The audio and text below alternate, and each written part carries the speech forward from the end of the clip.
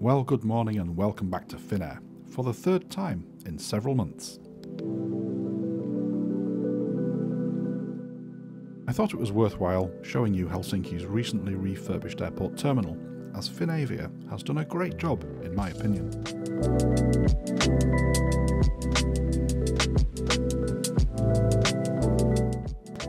And hopefully sites like this are now a thing of the past.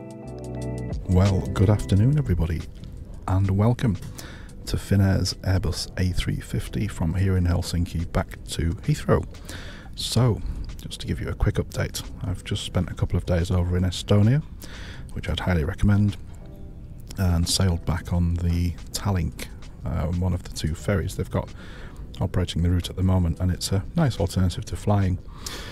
So, today I am in Helsinki Airport and I am in the business lounge. So Finnair has two lounges here. This one is the business lounge. They also have what they call the platinum wing, which is their equivalent of the first class lounges, so you can get in there if you're travelling with One World Emerald status. Unfortunately it's closed. It's been closed for a few months now, so just as the world started to deal with the last couple of years and things were starting to pick up, of course the situation then happened in Russia, and so a lot of Finnair's flights, long haul flights, fly from here to the Far East because it's a really convenient connection. So as we saw in the last video, Finnair has a really popular regional subsidiary, so from here to the UK they operate to Manchester to Edinburgh with the regional subsidiary on the Embraer regional jets. But then down to Heathrow, as I say, this afternoon they also fly the Airbus A350 on one of their rotations per day. So quite looking forward to that. I'm hoping that it'll have the new interior, but we'll see. But if not, looking forward to really good food and also really good service on board. And of course it's a long haul airliner, so we'll get the flatbed for a 2.5 hour flight. It's a nice little novelty, I suppose. So I'm just going to have something to eat now, have a drink. If you want to see this lounge with the cocktails and bits and pieces, then refer to my previous video on Finnair. I'll not spend too much time on the lounge here because I've previewed it a few times on other videos. So I'll see you on board.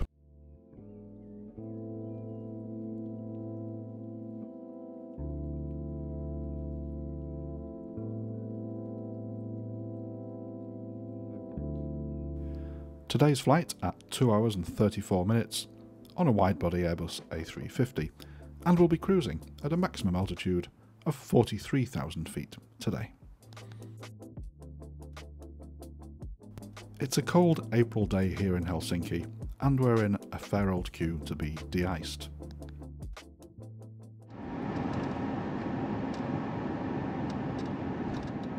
Some 50 minutes later, we taxi out to a very snowy takeoff.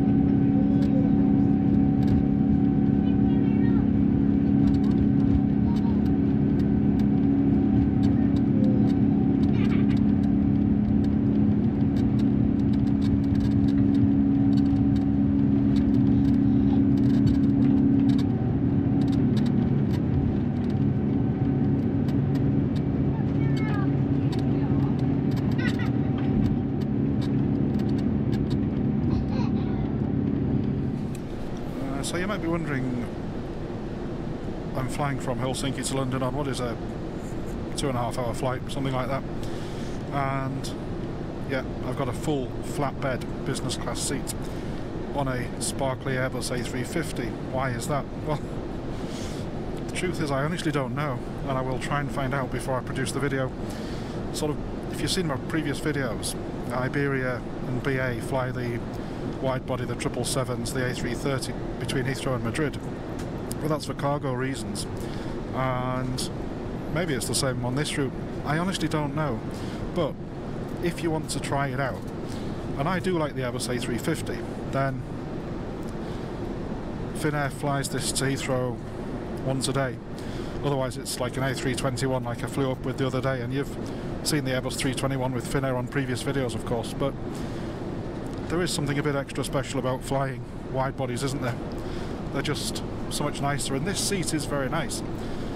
It's not the most luxurious business class seat in the world, and the only reason I say that is because regardless of the type of seat, my own preference is to fly forwards. So this is angled to the window, and you can see out the window. It's not like last time I flew Virgin Atlantic, and I don't fly Virgin Atlantic very often, but last time I flew with them, the seats were faced inwards in business class, which kind of defeats the object of having a window, doesn't it, really? I always thought that was a bit weird. But these seats do face the windows, which is good, which is nice. It's comfortable, it's very nice. Not as much privacy as you get on the more modern, like the BA Club Suite, type of seat. But nevertheless, still nice enough. The one thing I did notice, and here's a little tip for you. So I'm flying in 2L, which is on the right hand seat, the second seat back in the forward cabin. There's a mini business class cabin behind this as well. But if you notice, in row 1 there's only one window, and I seem to recall that from when I flew on the British Airways A350 a while ago, whereas in my seat here we have 2 windows. So there you go, just an observation. So let me show you around. So if we get the monitor out, we press this button here, I think. See, that's quite good, isn't it? So the monitor just doesn't throw itself at you, it just gently moves into position. So I think you can control it from here. You must be able to, surely you can. But I'm just going to try, and I'm just going to reach out, to be honest. I prefer doing that myself.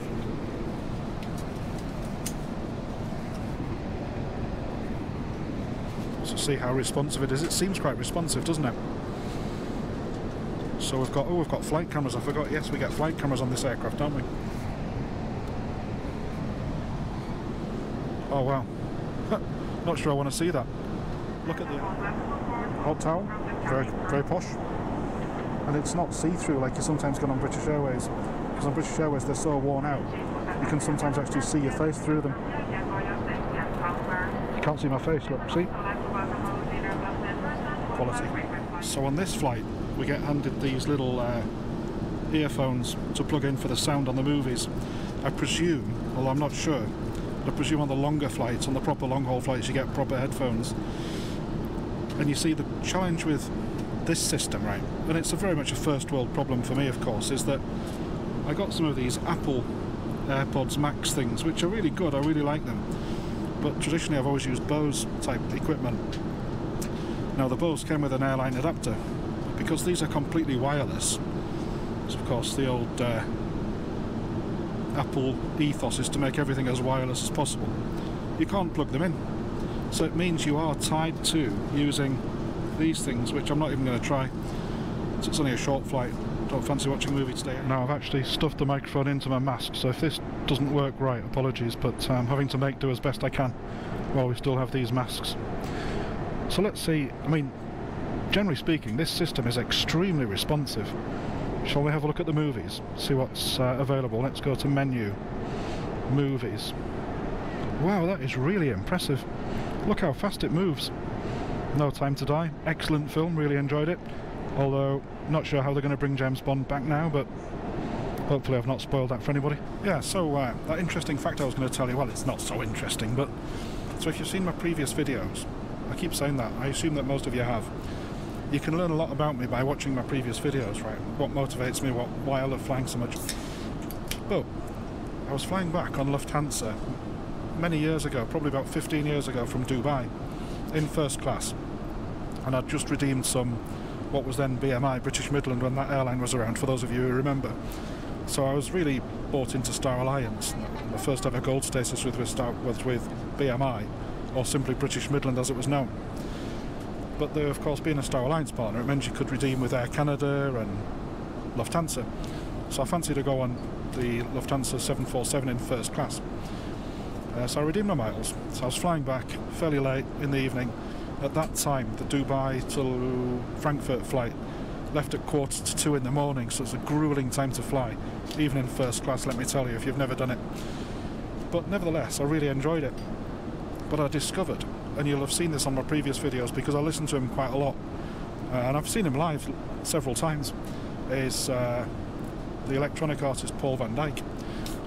And just by chance, and he's my favourite artist of all time, just by chance, I put Paul van Dyk on the music on the entertainment system flying back from Dubai. So there you go. Interesting fact of the day. If you're Alan Partridge, I guess. Let me show you the sunshine, because it's a lovely day now. You can just see we, at the moment, are, hopefully the camera's focused, we are just east of Stockholm in Sweden. Despite the fact we took off about 40 minutes late, that was purely just because we were waiting for the de-icing to become available. As I always say on these videos, it's always sunny above the clouds. So we get in this particular seat configuration, this fairly small table. It must, honestly, I've tried to fold it out to make it a little bit bigger. I'm trying to give you some context here just to show you how small it actually is, and I can't pull it any closer to me. So it must just be how it's been designed. It seems awfully small for, presumably, if you're flying long haul, what you would expect, you would get a fairly substantial meal. So the question is, where are you going to put it all? Because as you can see, I've put all of my rubbish on the side there. Oh well. I mean, I'll survive today, of course, but it'll be fine. And so lunch service has just arrived, and I'm pleased to say it's one of my favourite combinations. I absolutely love seafood, so we've got a couple of prawns to start and a curry as the main course. Not quite sure what the green stuff is, but I'll let you know how it tastes. So far so good.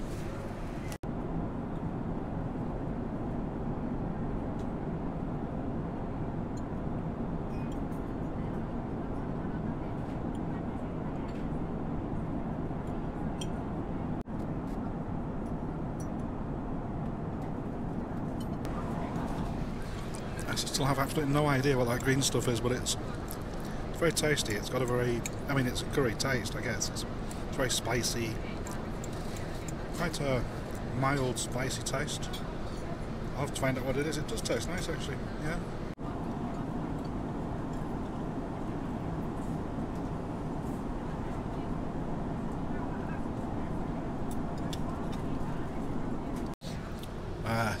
Yeah, absolutely fabulous. Loved that meal. It was really good.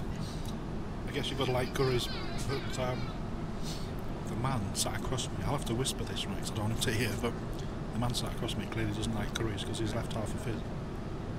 And I could have eaten a bit more, so I nearly said, can I have yours? But then I thought, that's going to sound weird, isn't it, right? If somebody you've never met before asks you for your lunch. So I didn't. But nevertheless, it's just sat there looking at me, his curry.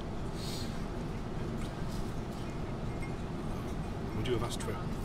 Let me know in the comments. Have you ever asked for somebody else's lunch? And what was the response? That's what I want to know.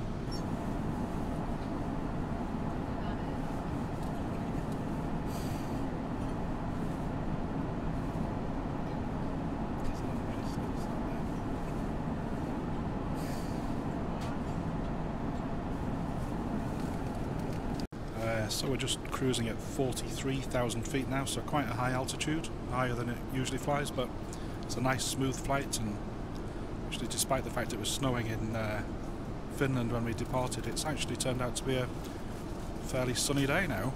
As I said, the sun shines above the clouds. So I thought I'd just bring you up to date with a couple of things that have been pointed out to me lately on the channel, and it's all good. But before I do that, there's just time to tell you about my awesome Patreon supporters. such as James, Joe, Kieran and Joshua, who enable me to bring you these videos month in, month out. This month we give a very warm welcome to new supporter Connor Sampson. So welcome Connor, and thanks for your support. As a long-term follower, Neil Turner, pointed out to me the other day, is I quite often say at the end of the video, and in my next video will feature X, Y or Z, and that's not always the case.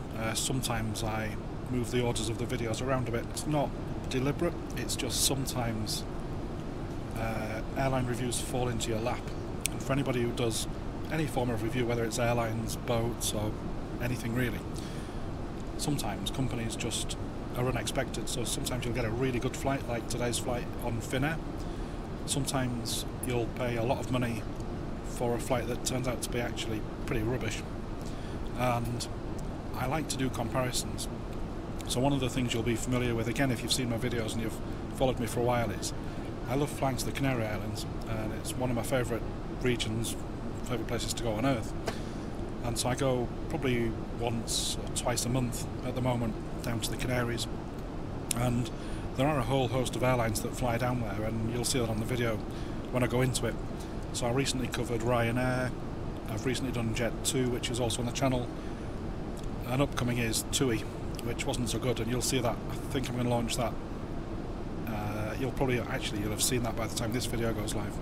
But the truth is, sometimes it just falls, sometimes it just feels right to launch a certain video at a certain point, and particularly the Canary Islands series have fallen quite lucky, or not, as you'll see, or as you will have seen with the TUI video. And sometimes it's quite surprising, the experience you get. So whereas, good example is I meant to do the TUI video first, because it's been recorded and actually edited for probably 6 weeks now, but I had such a bad experience with them, because it was the most expensive way I've ever had of getting to the Canaries. So I didn't want to be accused of being too negative, because the comments, sometimes you can get that. So I wanted to launch the Ryanair and the Jet2 videos first, to prove that actually where you get a good flight, credit where credit's due, I'll say that. But where I get a bad flight, as much as I always try to put a positive spin on everything in terms of flying and aviation, because I love it so much, sometimes you just have to call it out. And that TUI flight was particularly bad, and by now you've probably seen it. And by now, to be fair, I'll be honest, I'll have probably lost a few subscribers, because you do tend to find that when you launch a negative video. But the reality is I'm not too worried about that now, purely because it's about bringing videos that can help you in your choice of airlines or ferry companies or hotels or whatever it is I do. So I make no apologies for being honest. Where should we go next? Do you want to do some toilet cam next? Let's do that.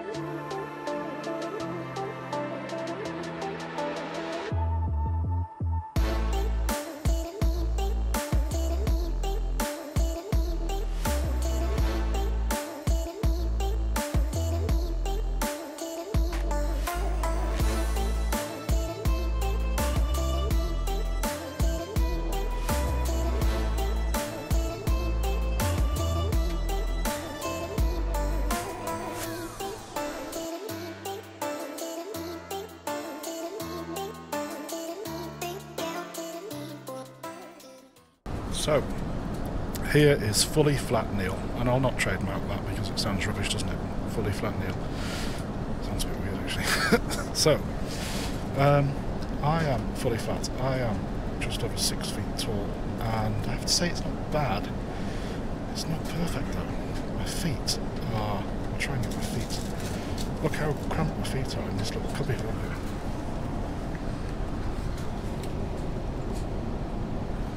So they're all squished together.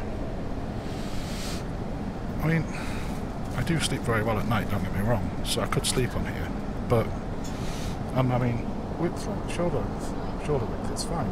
Shoulder width, it's absolutely fine, but I don't know, it's just, this is why you should fly forwards, because I don't think they've got this problem on the forward-facing seats. I can't remember actually, to be honest. Let's a while since I've flown around more because of everything that's happened, but my feet really aren't comfortable, I have to say. But I must say what I do like, what I do find really comfortable in this configuration is if I've got my feet on the upper level, so there's like 2 levels, but up here it's not too bad, and I've got the seat just tilted back slightly with the armrest up. The armrest does go down, but I've just got the back up like that, just sort of angled, and this is nice actually. This is a nice seating position, just if I was watching a film. So on a day flight, actually this is nice, I quite like this. It's just so narrow at the feet level. So if you take the meal service this afternoon, we had a drink service, then the meal, then coffee, then another bar service, and then they cleared everything away. The last 3 flights I've been on with Finnair, it has gone like clockwork, exactly the same process. Drinks, lunch, coffee, drinks, clear away. And as a creature of habit, and I've said this before, I love that. I absolutely love that, because you know what you're going to get.